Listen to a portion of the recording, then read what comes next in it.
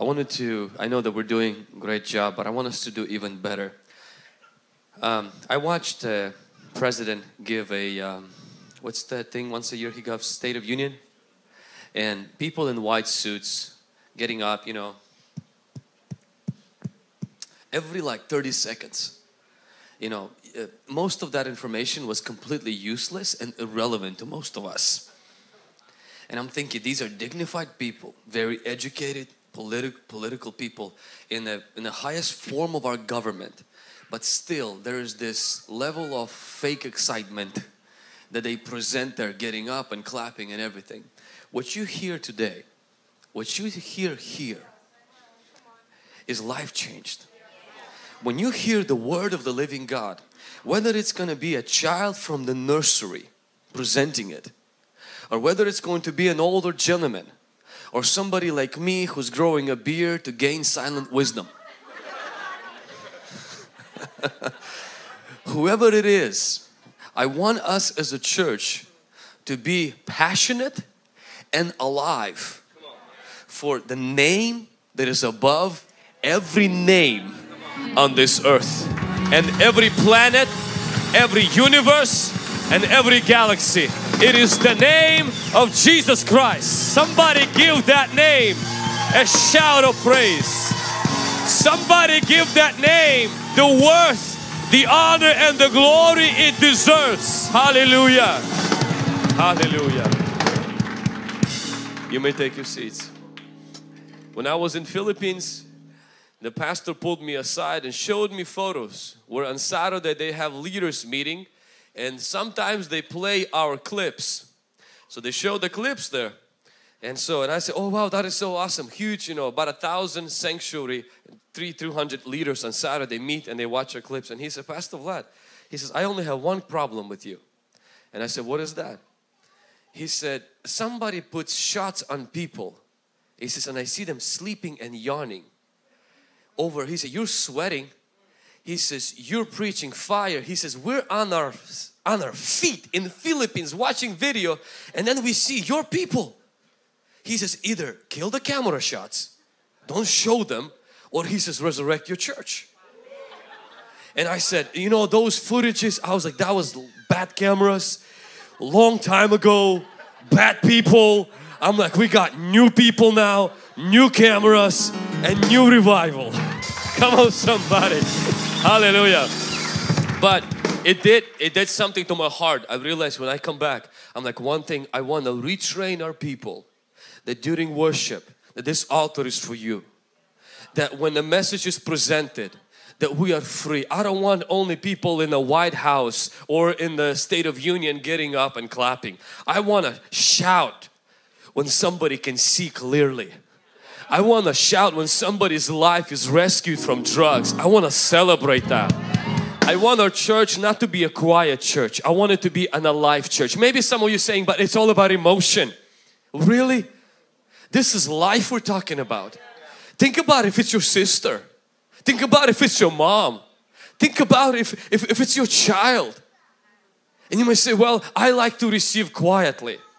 I watched some of your Instagram stories how you receive football quietly. The devil is a liar. I'm not talking about volume. I'm not talking about screaming. I'm not talking about drums. I'm talking about life. And you know, places that are quiet, they're cemeteries.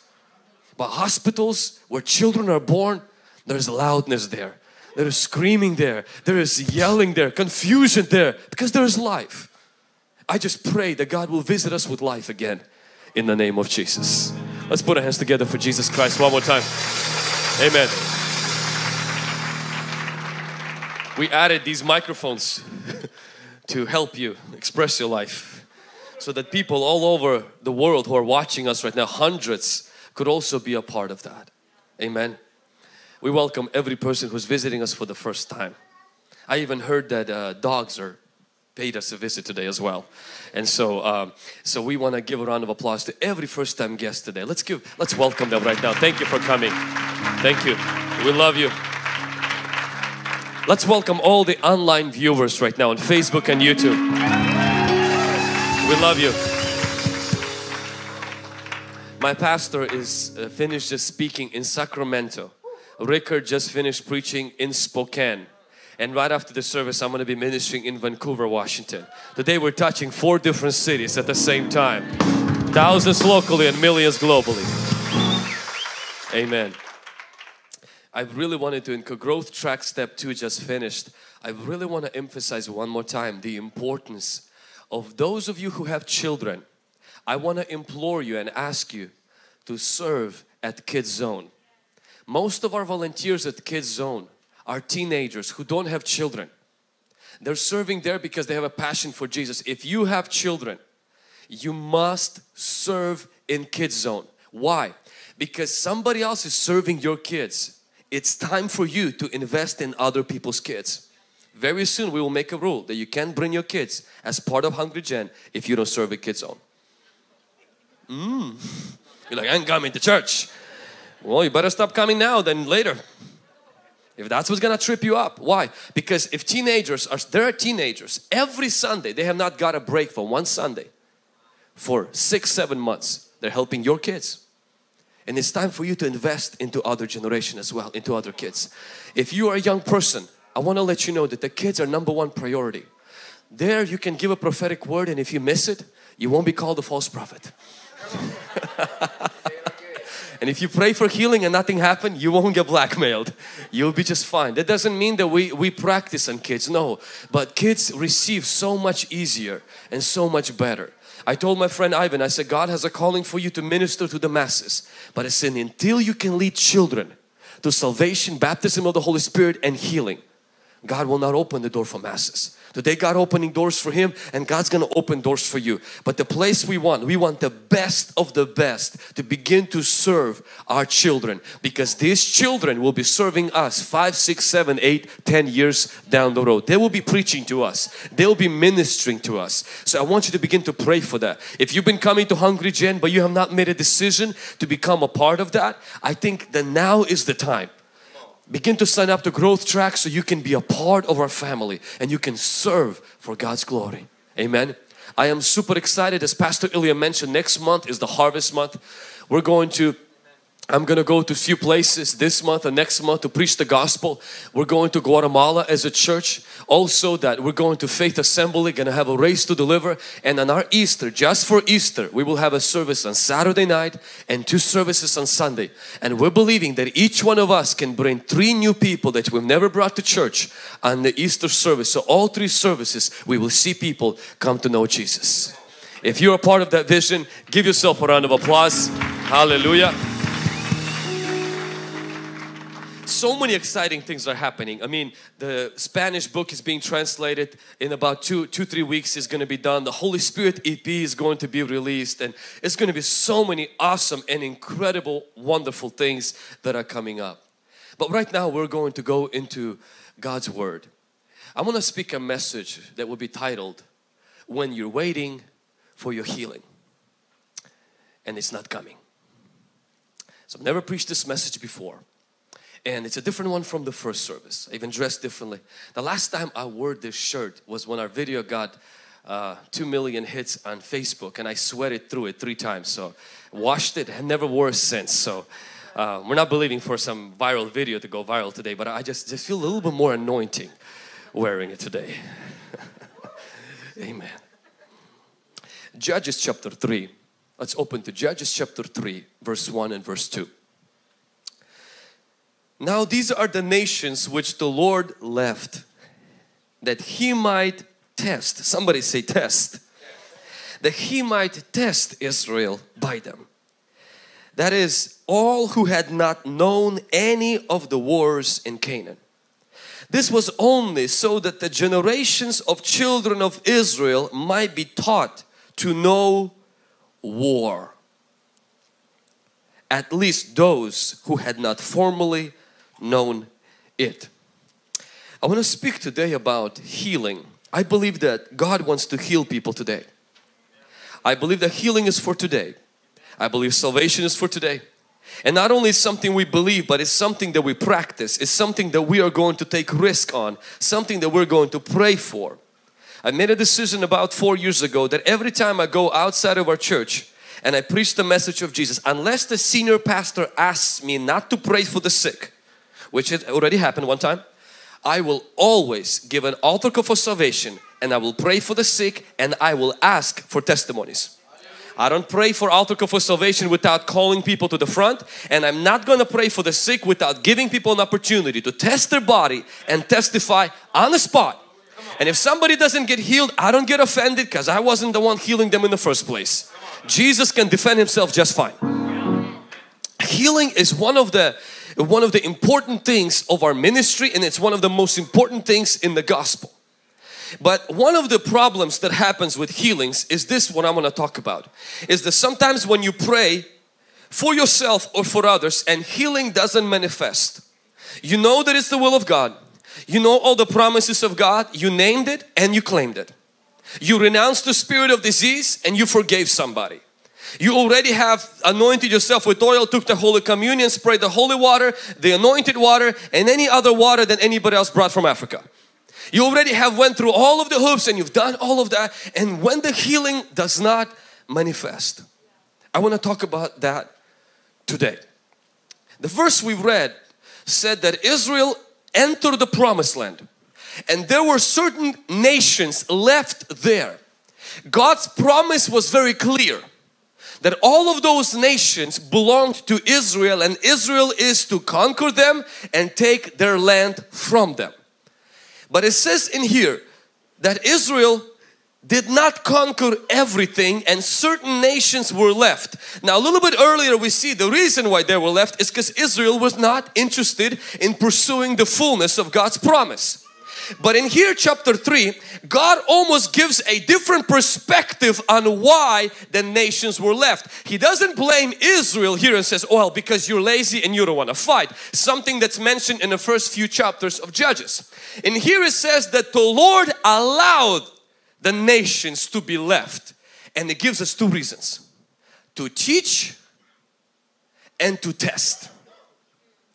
To test Israel if they will obey God in the midst of those nations being present in that promised land, and to teach that generation not to cope with those nations, not to make covenant with those nations, not to befriend those nations, not to cohabitate with those nations, but to fight and have war. What do you do when the healing you're praying for, they were in the promised land, so you're in God's promise, you're already walking in salvation like Israel in the promised land, but there are still things that linger or lingered and they are left behind.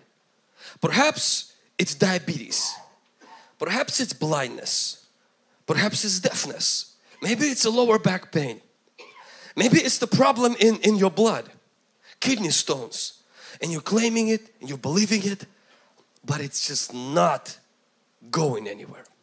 You're taking the medicine, but you're saying, anytime we talk about healing, I'm just not sure. What do I do about it? This comes also from a personal experience. There's an area of my life and in our life, me and my wife's, that we're believing for a breakthrough. We're walking in that and believing for that for some time. And I want to share this from more of a personal, not a theory or just a doctrine, and just comfort your heart to sit and wait. I believe that every person here who believes for healing, walks in healing, has an area of their life where they're waiting for a breakthrough. Today could be that day where the breakthrough comes. Today can be that day where somebody is going to get a breakthrough. These testimonies were not just to encourage us for a one-day breakthrough. These testimonies were here to give us a strength for today to be that day where breakthrough comes.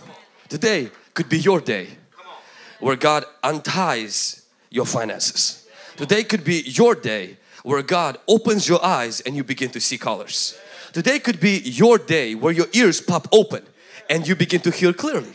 Today could be your day where the kidney stones dissolve and you no longer have problem in your kidneys. Today could be your day, those of you watching us on live stream, where the nearsightedness that you have is no longer going to be part of your portion, and you will throw away those glasses and see clearly in Jesus' name. Today could be your day where your bones will be healed, where your blood can be healed, where your organs can be healed, when your skin can be healed, where your thyroid can be gone, where your diabetes can be healed, where arthritis can be defeated, because Jesus Christ is the same yesterday, today and forever the same. Can somebody say amen? Somebody say today. Somebody say now. It's my time to receive from God. But the encouragement that I want to leave with us today is when you're waiting. Number one, don't be ruled by your situation. Do not allow the situation that you are in right now change your faith, your trust in God. Or maybe you went through something where the prayers were prayed, but we didn't see the immediate answer. The devil will use those experiences against us to shave our passion for healing.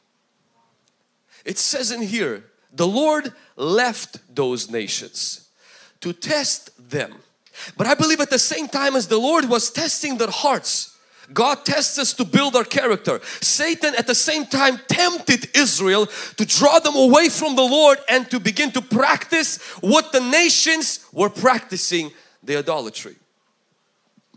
Every time sickness doesn't leave right away, you're entering a testing time where God says, will you still burn for me, love me and trust me as you're taking that medicine, as you're going to the doctor, as you're still praying?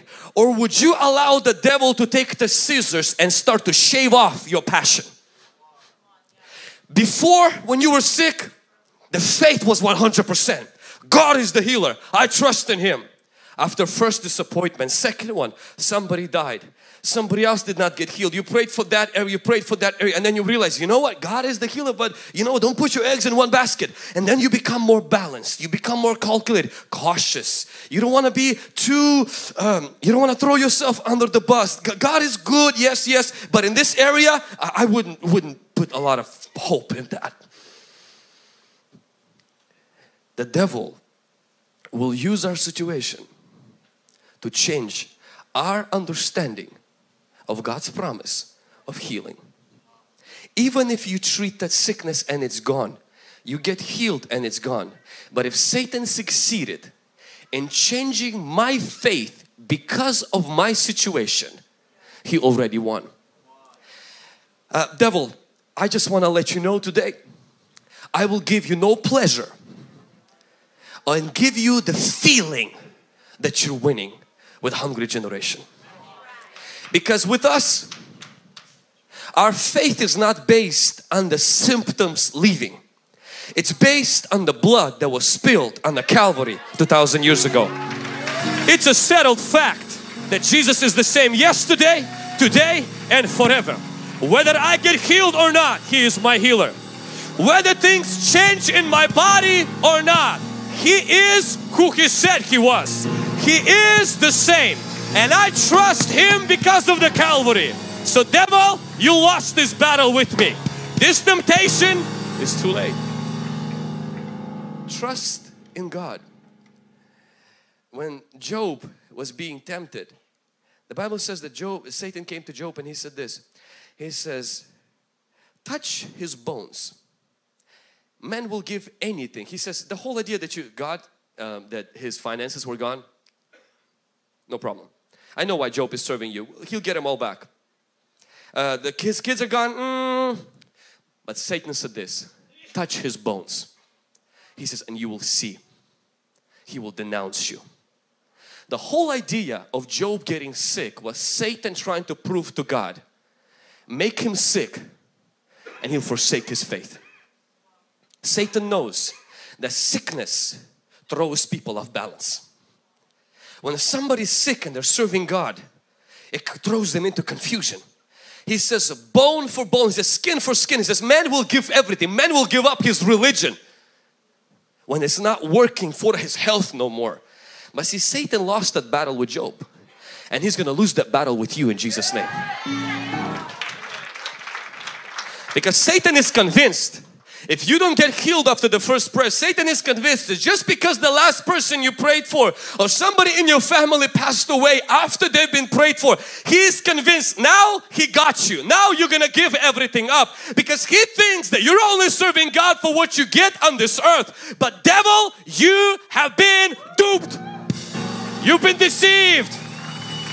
It might have happened to this person and to that person, but the God that I serve is able to deliver. But if He does not deliver, to your gods, O King, we will not bow, and your idols we will not serve.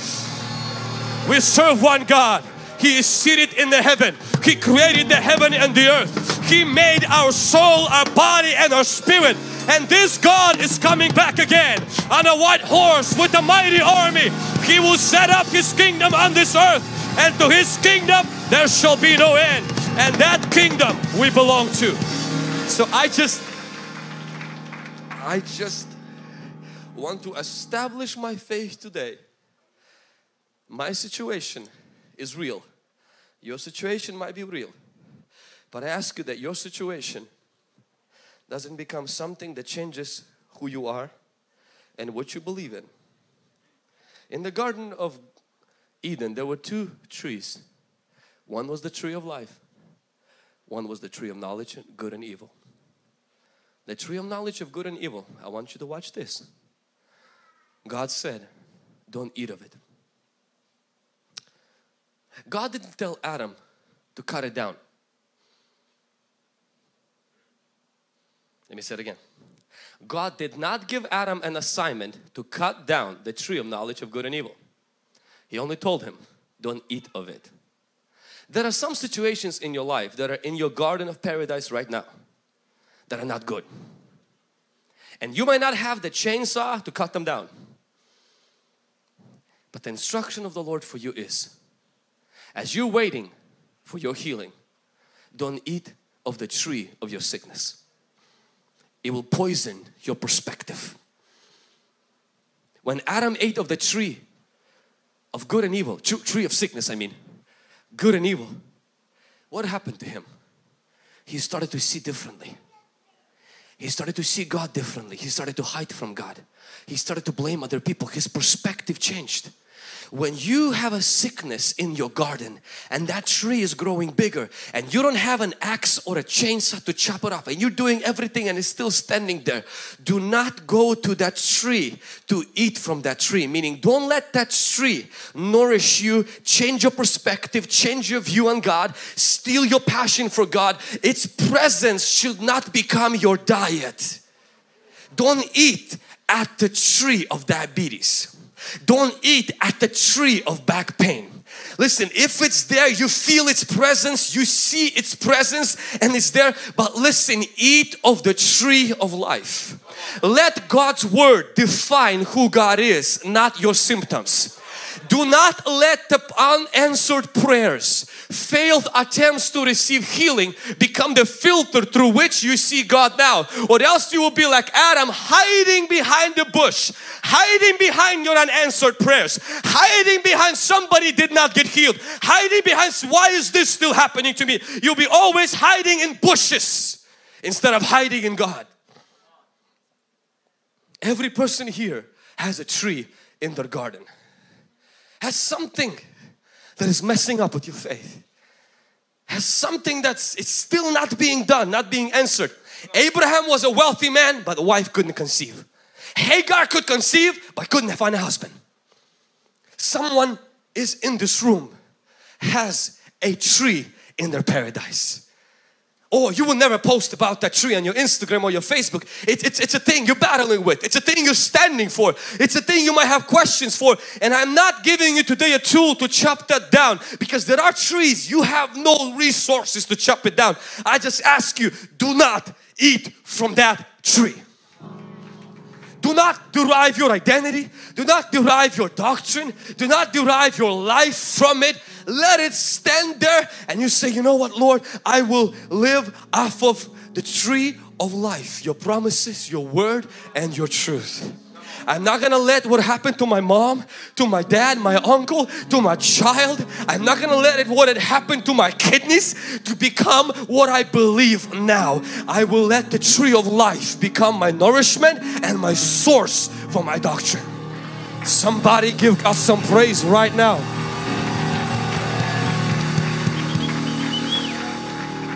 Your situation can change, but God's word doesn't change. The sickness will change. The moment you die, your sickness will stop, but God's word will continue to be a God's word when you die. The moment that sickness can be removed by medicine, by healing or death, but God's word cannot be removed by nobody. Death, devil, curses, demons, aliens, nobody can remove. Thanos can't remove God. God is all by Himself.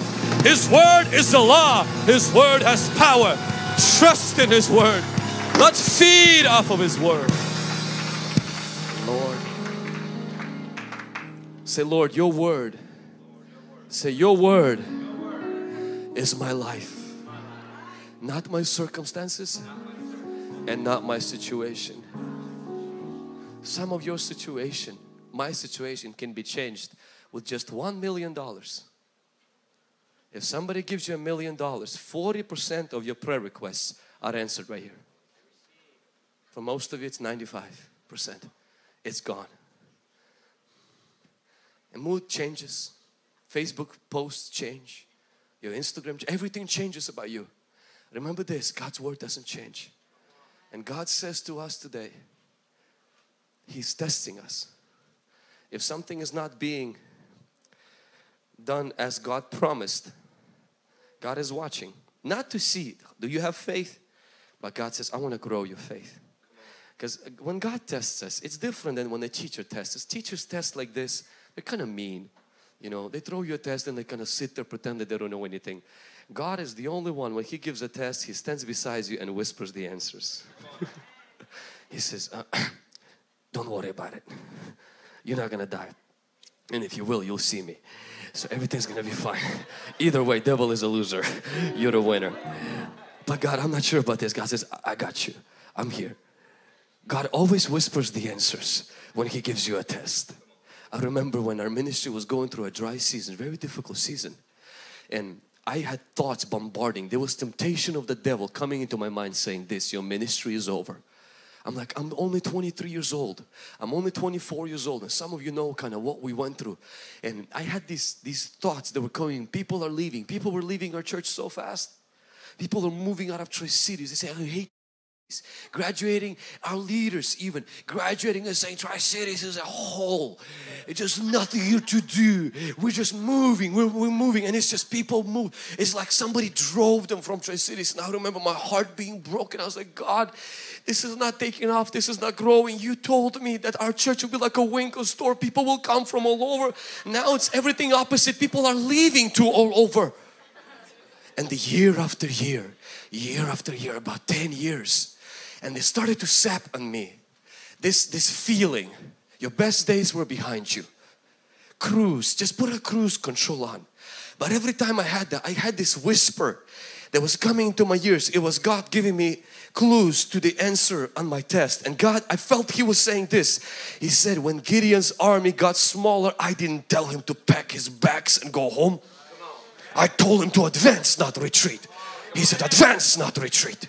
And I heard another voice, because I felt that I was being tested by God. And I heard another voice said, when Samuel got a disappointment with Saul, he anointed the first king and he didn't turn out to be who Samuel expected. And Samuel wept and cried. He said, I told Samuel, stop weeping, fill your horn with oil and go to Bethlehem, because I found another man. And I felt God whispering and says, the best day are in front of you. All of the years and disappointments, do not let them shave off of your passion. Listen, you will still see what I promise, but you have to go ahead still. Red Sea is in front of you. You will feel like you will drown. Your future has no hope for you, but take one step forward. I am with you. You're being tested, but I am your teacher and I hold your hand and I'm giving you the answers. Keep going forward. Keep going forward. Keep going forward. Your best days are in front of you. Healings will still happen. Deliverances will still happen. Salvations will still happen. The masses will still come to God. God will use you. God is not done with you. You did not come to the Red Sea to drown. You came here to be cleansed. You came here for your enemies to die. You will come out of this better. You will come out of this stronger. You will come out of this bigger.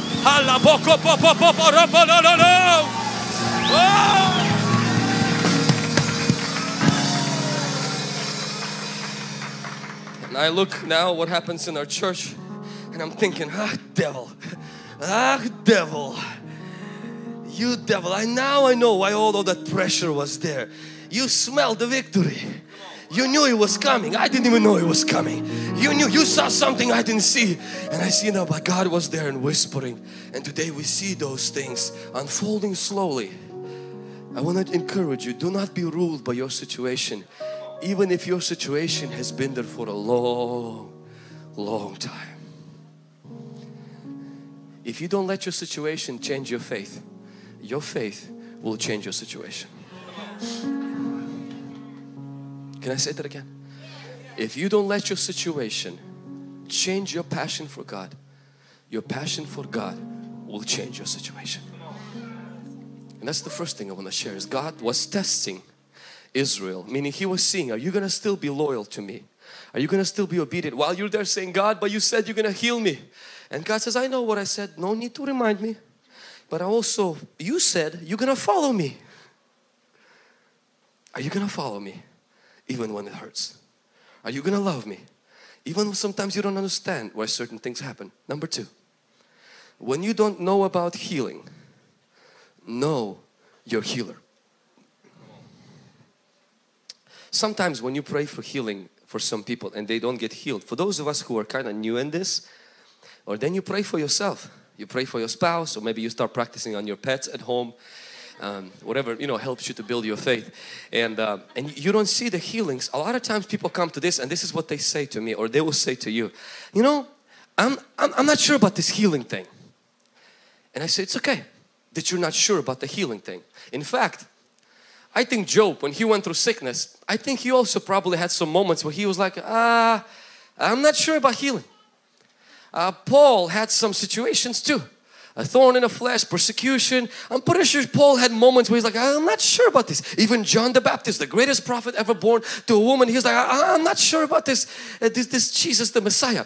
But what I loved about Paul and what I loved about Job, they did not talk about, I know healing. He says, I know my Redeemer lives.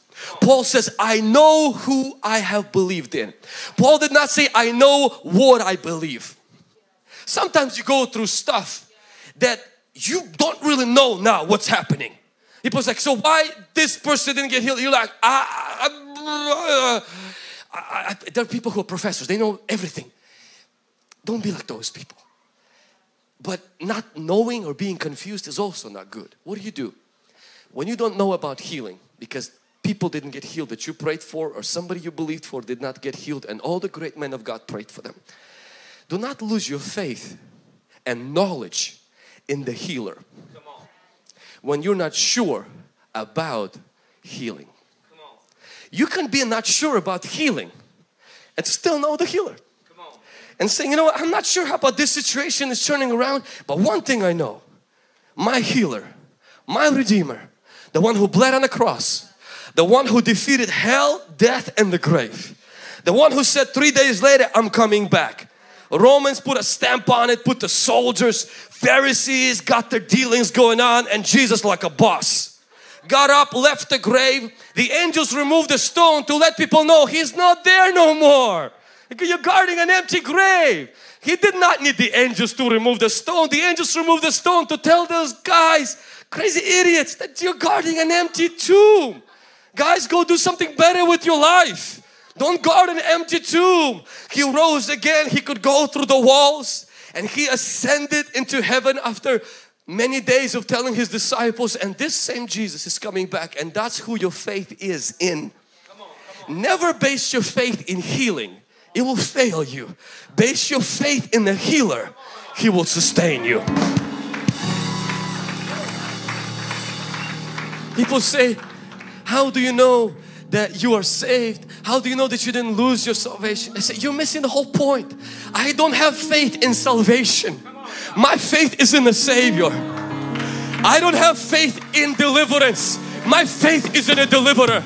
And the Bible says those who trust in Him, not in a doctrine, not in a thesis, not in a dogma, but in a person, in the person of Jesus, they will never be put to shame. They will never be put to shame. Anybody here believes in Jesus? Anybody here trusts Jesus? Anybody here loves Jesus? Anybody here decided to follow Jesus? Jesus.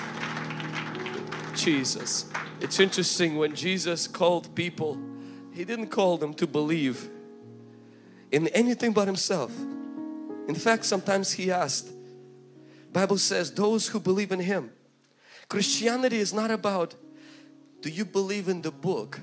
Do you believe in the person? Our faith is in the person. Why? Because sometimes faith in healing will fail you. Faith in healing can fail you. Healing didn't die for you. Healer died for you. Whole Christianity is about a person, not as certain doctrines. Though this person reveals to us doctrines, but our faith is in Him. Number 3, God teaches us to fight from the promise. It says in Judges, God left His enemies to test Israel and to know that they might know, it says in verse 2, that this generation might be taught to know war. God wants us to learn to fight. This is only on this side of eternity. The reason why He wants us to learn to fight is because He trusts us with the devil. He trusts us with the devil to conquer. He trusts us with diseases to conquer. He trusts us with sin to conquer. And He allows certain things to linger so He can empower us to fight. What I want you to see is God did not want to teach Israel to cope. He didn't want to teach them to cohabitate. God wasn't trying to teach Israel to become good neighbors and good friends with their enemies. He wanted them to become vicious, hungry, brutal, strong. And some of you, maybe this language, you're one of those, maybe make peace not war, make love not war. Maybe some of you, this idea of war is like, Vlad, I just want peace. We understand, we want peace with God, we want peace with fellow men. But there are demons, there is sin, there is sickness, and we live in this world that is being destroyed by evil. And you can't make peace with evil. You gotta have war with evil to have peace with humanity. We've been fighting the wrong war all this time. And we need to fight a good war. Bible says, Paul says to Timothy, he says, I waged the good war. He says, fight a good fight of faith, he says to Timothy. But what I want to see right now is that if you're believing right now still for healing, you're walking in the promise of God. God doesn't just want us to not to eat of the tree of knowledge of good and evil, not to allow our situation to change our revelation. Not only does God want us to say, hey, if you're not sure about healing, I want you to base your faith in me, not in the doctrine of healing. Your faith is in me. I will never fail you. That thing could fail you, but I will never fail you. But there is one more thing, is God wants us to continue to fight for our healing from the position of our healing. You know, Abraham believed for healing of his wife for more than 20 years probably. But what I love about Abraham is that one time God put him in the promised land of His promise. God gave him a promise. It says, I will give you a son. At that moment, Abraham moved with his spirit to that promise and he lived in that promise. But he didn't occupy that promise for 20 years. And in those 20 years, God was teaching Abraham how to fight, not for his healing, but from his healing.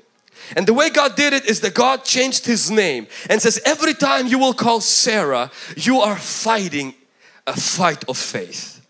You're declaring her a mother of nations instead of just a princess. Anytime she will call you for breakfast, you are fighting a fight of faith, because you're declaring Him as the Father of the nations instead of just the glorious Father.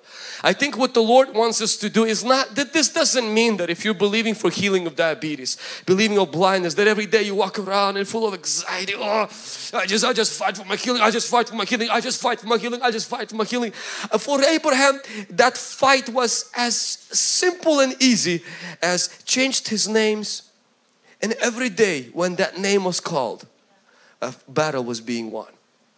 I believe that when God gives you a promise here, the healing is yours. I personally, after that, stop praying for it. I thank God for it. And if the thought comes back, you still have this problem, I say, Lord, I thank you. I am in the promised land. The darkness is leaving. This issue is solved already. My healing is manifesting. And I move on praying for other things. You say, but what if nothing happens? I am in the promised land. God's promise is yes and amen. I believe in His promise and it's coming to pass. God is watching over His word. What if nothing will happen? I will die and go to heaven and see Jesus.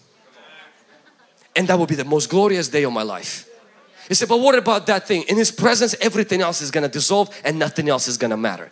But while I am here, I am not going to. Now, if you don't have that faith that God has given you the healing already here, if you don't have that, then pray for that faith. But when God gives you that faith, the assurance, the healing is yours. After that, you don't have to pray for it, but you can pray out of it and praise God for it. That doesn't mean you have to stop taking medicine, because if the symptoms are still there, you still need to go see the doctor. You still need to go probably take the medicine. But it means that the medicine and the symptoms, these things don't change my location and my position, which is in the promise of God. I'm declaring, I am thanking God, I am worshiping Him, because I know by His stripes I have been healed. Can somebody say amen? And so when a prayer line is happening for healing, sometimes you will not see me there for that particular problem. Why? Because that issue is already resolved. That issue is already solved. You may say, but you don't see it there. I have it here. I have it here. I had a situation happen with my friend Eder when me and my wife decided to bless them with our second car. And on Saturday we decided to do that, and on Sunday we met with them, we gave him the car. Now I didn't give him the car, I gave him a promise. Because the car had a scratched up bumper and some tires were not really good and oil change needed to be changed. So I said, Eder and Tatiana, we love you guys, we're giving you a car. Their smile just, like went like this. Tears were, oh my gosh, this is so awesome. Amen. We hugged it out and we said, but you're not going to drive home with the car. Why? We want to fix the bumper, we want to fix the tires, we want to change the oil. And Eder said, Pastor, take all the time that you need to. Whatever fixes you need to make, take all the time that you need. Give us the best car.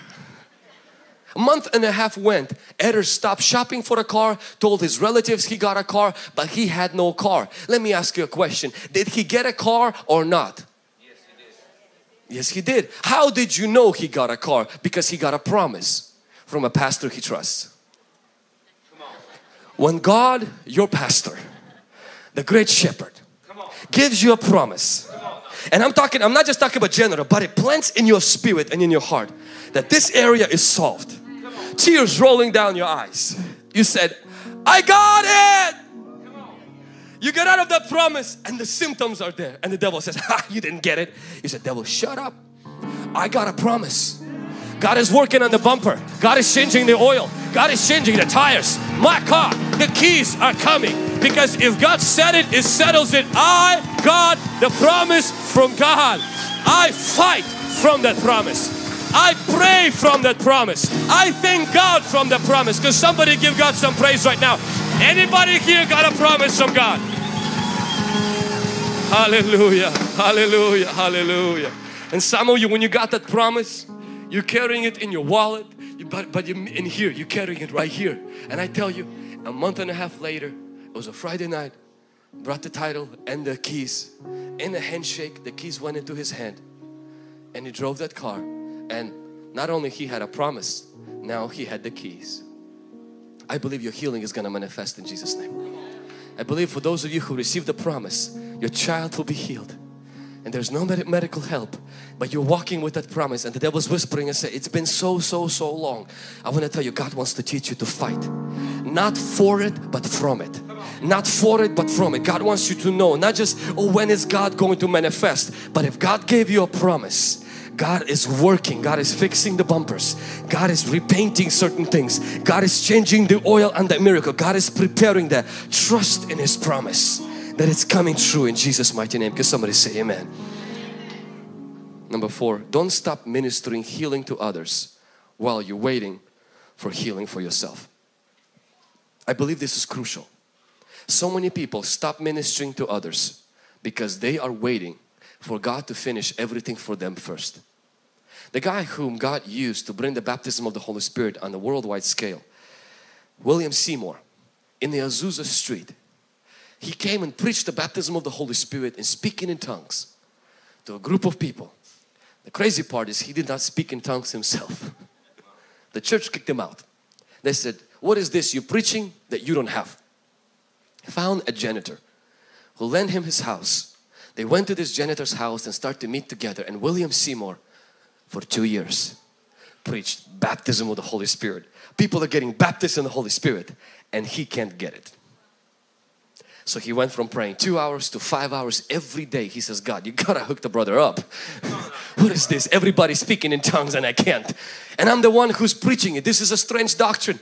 And after about 2 years, the Lord baptized him in the Holy Spirit as well. Smith Wigglesworth, everybody loves Smith Wigglesworth. God used him powerfully to heal people, even to raise people from the dead publicly, and it was witnessed by others. But Smith Wigglesworth for a long time had kidney stones. Sometimes he would have to finish his sermon fast and go out because there was blood all over his pants. His own daughter, either she had a deafness or I think it was deafness, but he had a problem also with his vision. She had a deafness for a very long time and she would sit right there in front of him, deaf. And yet this man preached healing.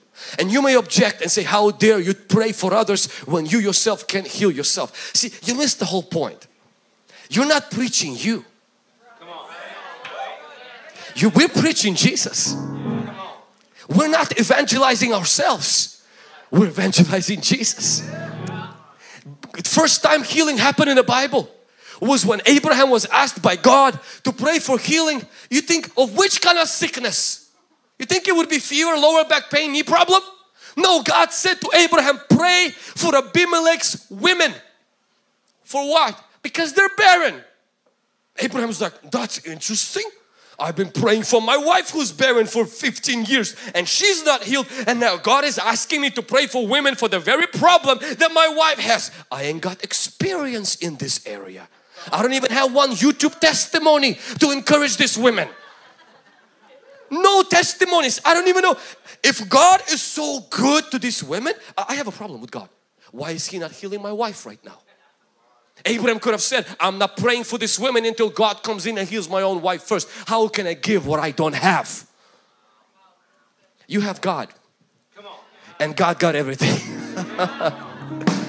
How could Elisha get double portion if Elijah didn't have double portion? If Elijah would have double portion, he would walk in it. That's why Elijah says, what you asked is difficult but not impossible. See, that's what I want to tell you. Before God sometimes heals you, at times He will test you by saying, listen, it's not about you. It's about my love for people. Would you be willing to share it before I give it a manifestation of healing in your own body? And if we're like Abraham who say, Lord, I am your vessel. Do as you please unto me. I will serve other people and God will use you. Joseph has a dream. That dream gets him in trouble. You will think this would be a good moment to stop dreaming. He goes to jail and he notices 2 men have a dream. This would be a good moment to come and say, guys, can I give you a word of advice from somebody who's been through this? Whatever you're going through right now, this dream stage. Forget about it. And don't tell anybody, because if you do, one of you gonna die. No, Joseph sits down and says, tell me the dreams. Let me translate it. Translates the dream. 3 days later, the dreams come true and Joseph is stuck in prison. How could you still translate dream for others if the dream from God for you is on delay? But see, Joseph doesn't think like that. He says, God, it's not about me, it's about you. And I'm not going to stop ministering to someone because I'm not manifesting healing in my own life. Jesus is being handcuffed in the Garden of Gethsemane. This is a good moment to put on your grocery store, your healing store. We're closed. Healing is not happening right now. Why? Jesus is going through a very difficult season. Peter, in the heat of the motion, takes a knife and cuts somebody's ear off. And Jesus says, guys, before you put the handcuffs, hold on, 1 second, 1 second. Right here, I found the ear, come over here. Puts the ear back, he's like, okay, here's my hands. You can continue to handcuff me. We got the healing done. I think, Jesus, why would you want to take a moment to heal others when you yourself are about to be beaten? On the cross, He leads another person to salvation. The guy decides to get saved right before he dies. Jesus is dying. Jesus is crying out to God, why did you forsake me? And the guy interrupts the whole prayer and says, Jesus, do you have a second?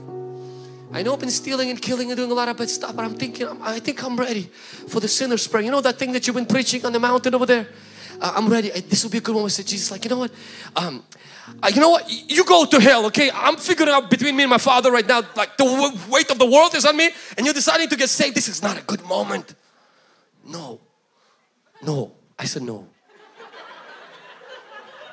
Jesus stops His prayer to the Father and says, of course, repeat this after me. Lord Jesus. He didn't do it like that. He just simply saved him. He's like, I don't have time for the sinner's prayer. You're saved. He's like, okay, amen.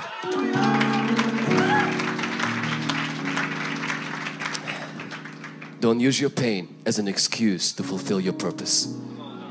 Don't use your pain as an excuse not to pray for others.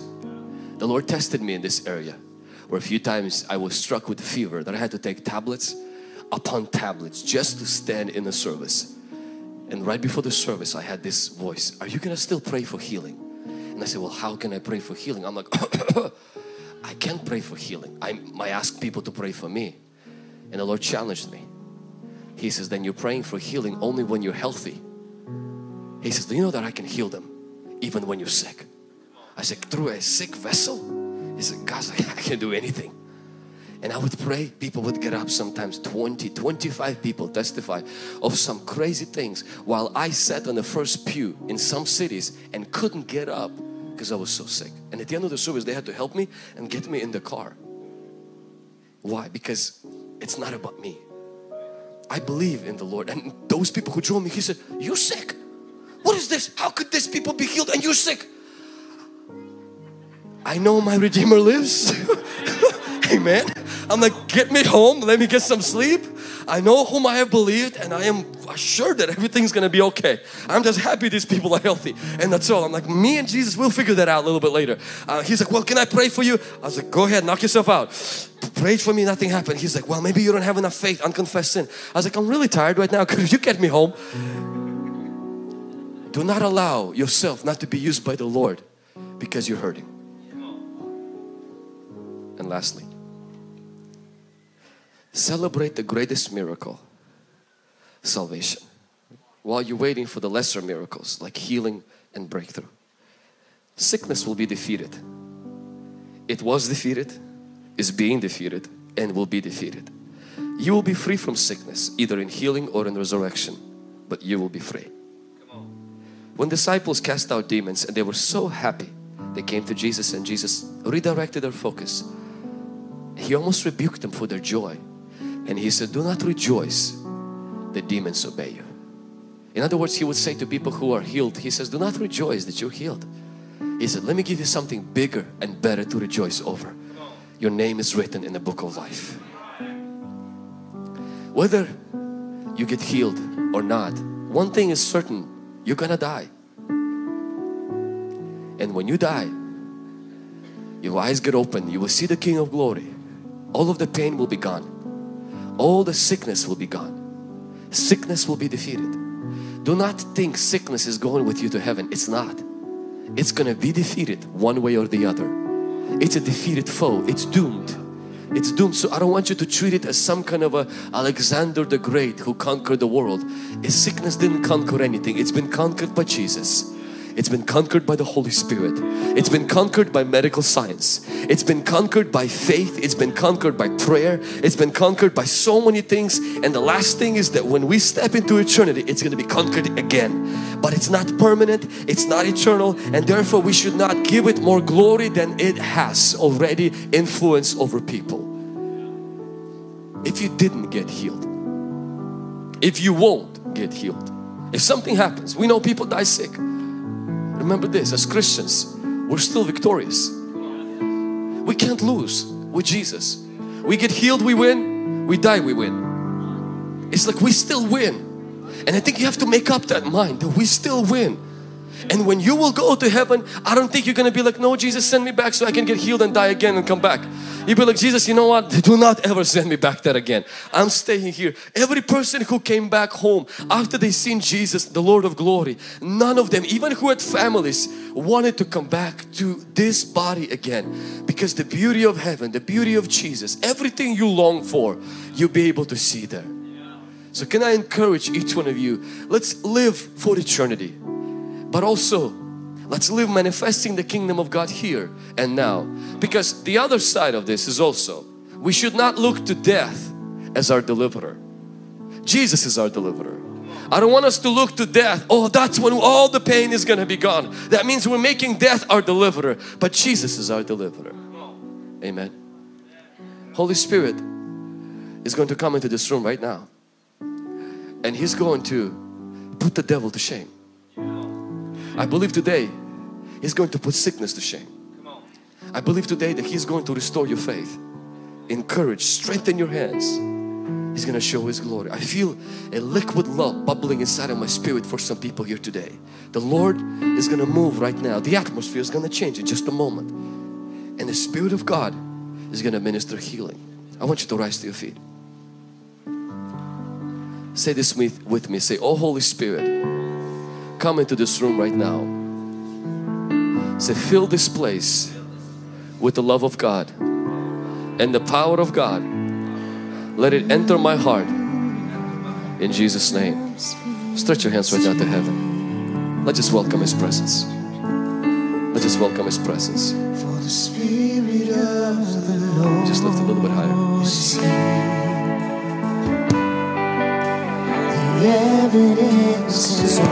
seen the testimonies. We heard the testimonies.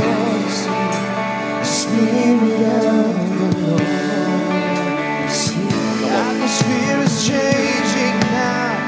The atmosphere is changing now. For the Spirit of the Lord. The Spirit of the Lord. Yes, Lord. Right now, descend in this place. The evidence is all. Fill this room, Holy Spirit.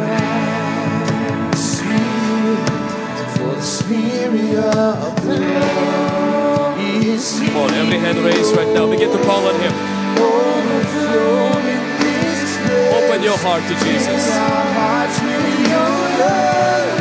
Your love surrounds us. For you are. You're the reason we came to encounter your love. Your love surrounds. Overflow in this place. Overflow in this place. Fill our hearts with your love. Your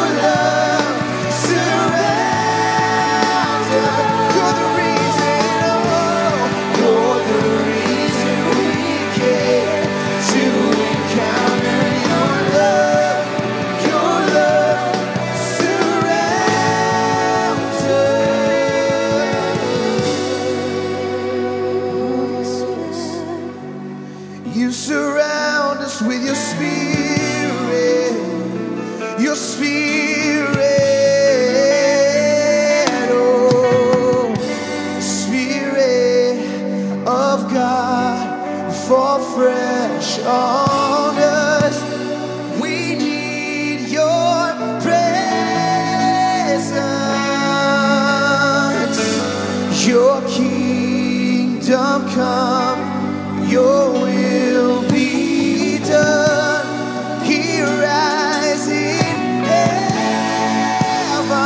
Oh, Spirit of God, Spirit, oh, fall fresh on us, fall fresh like a fire.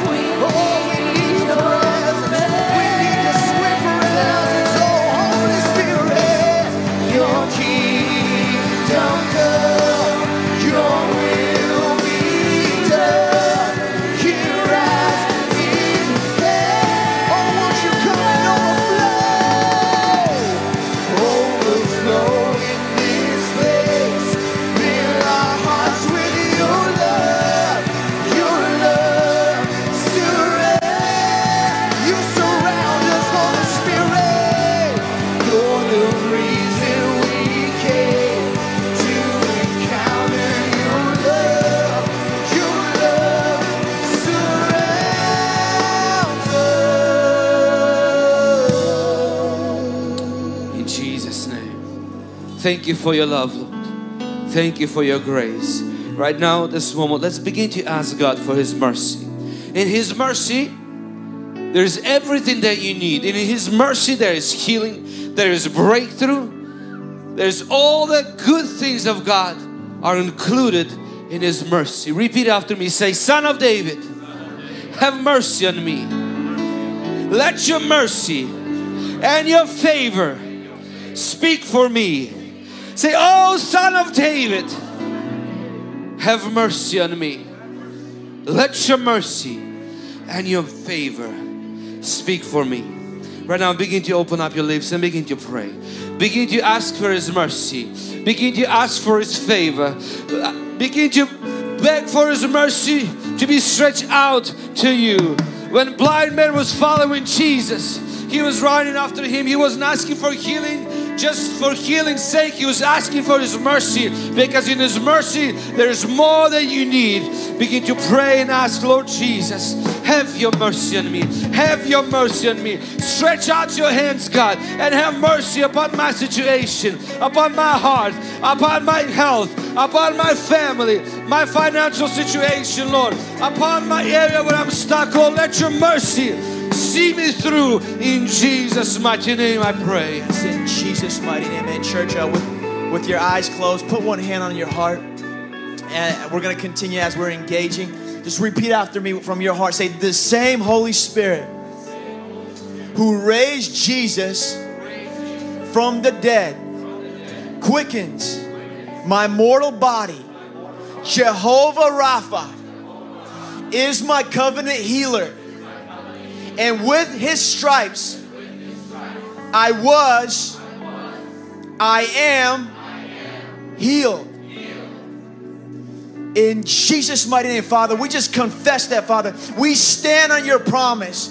We stand on your promise as you are our healer. The same Holy Spirit who raised Jesus from the dead lives within me. So Holy Spirit, we connect ourselves with you. We partner with you in the mighty name of Jesus.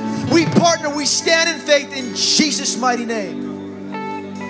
We're going to continue to pray right now. And you know, your body is that promised land. And the enemy has planted things. He's planted giants. He's planted sicknesses. And it's not from God. And it's not from you. And you don't deserve it. Because Jesus paid for it on the cross. And right now we're going to say, no, devil.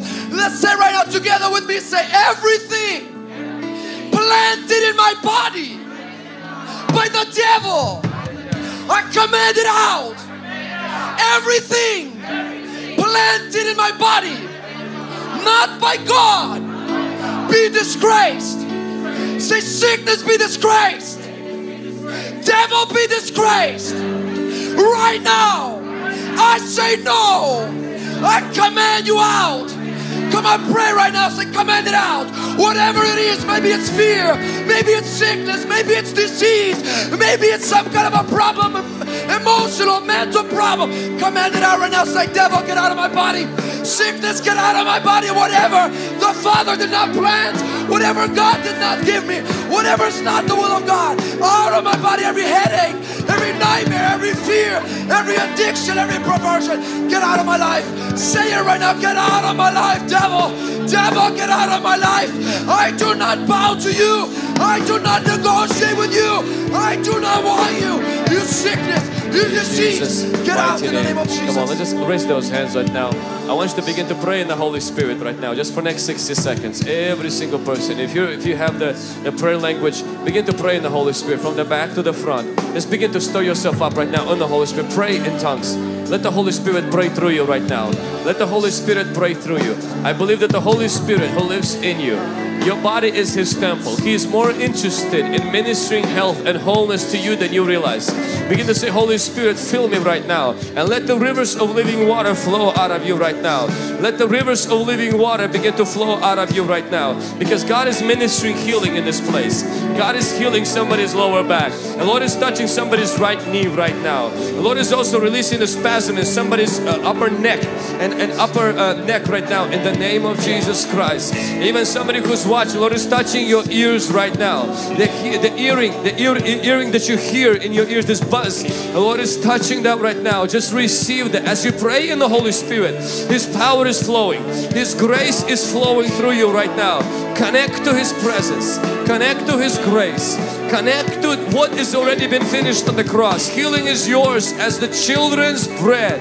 In Jesus' name, Lord, we decree that. Lord, we declare that. We receive your grace. We receive your power, God. If you can put the 5th prayer point right now. Say this with me. Say, I release miracles of healing in my body in the name of Jesus. I believe God for miracles of healing in my life and in my family. Wherever I go, in Jesus' name. Say, I receive the touch of Jesus, the finished work of Jesus on the cross to manifest in my body right now, and I praise Him as though it happened in the name of Jesus. Every hand raised right now. Let's declare that He's the way maker. He's the miracle worker. He's making a way where there is no way. He's manifesting that in your life right now. This whole week we've been praying for this moment, and it's happening right now. Yes.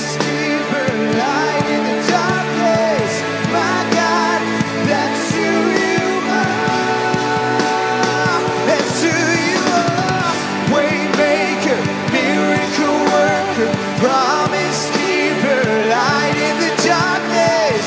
My God, that's who you are. Oh, that's my God, that's who you are.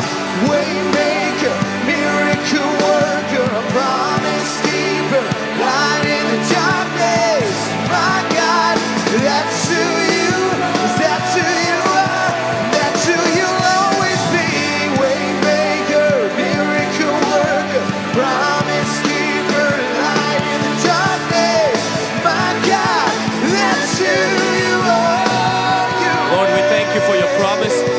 Thank you for your word. We thank you for your truth. We thank you that you're the same yesterday, forever and the same.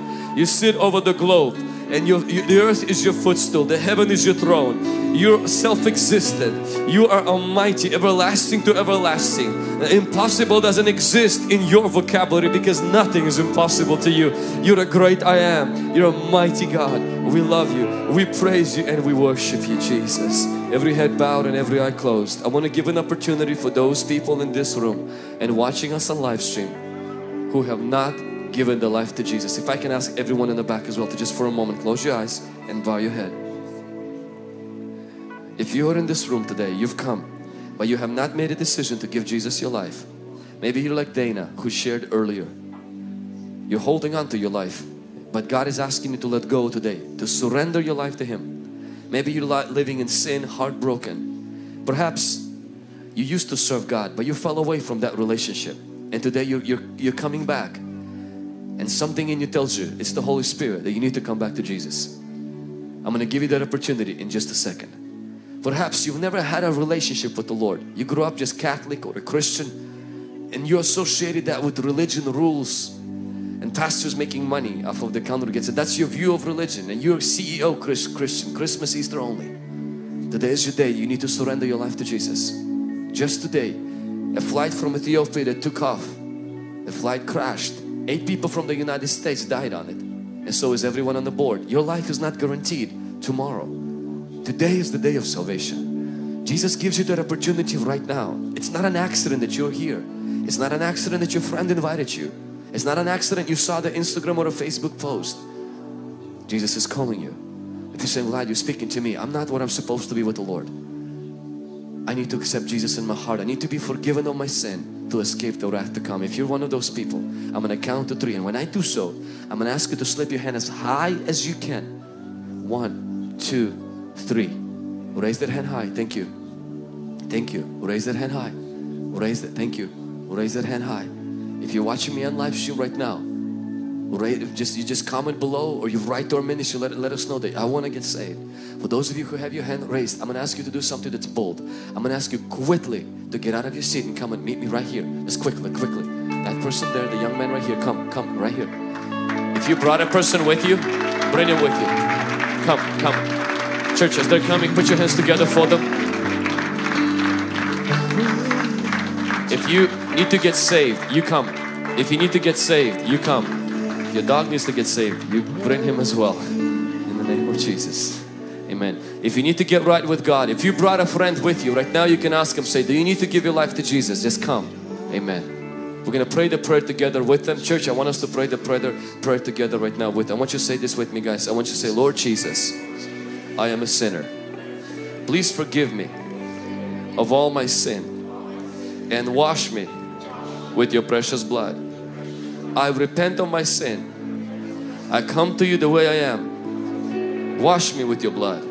Make me new. Give me new life. Save me from my sin. In the name of Jesus. Amen. Thank you for watching this content. I know this was a blessing to you. We would like to ask you to subscribe to our channel and click on the bell on our channel so that each time we upload something, you can be notified. Don't forget to share this content with your friends and family and on social media. We're so thankful to you. Better is not good enough. The best is yet to come.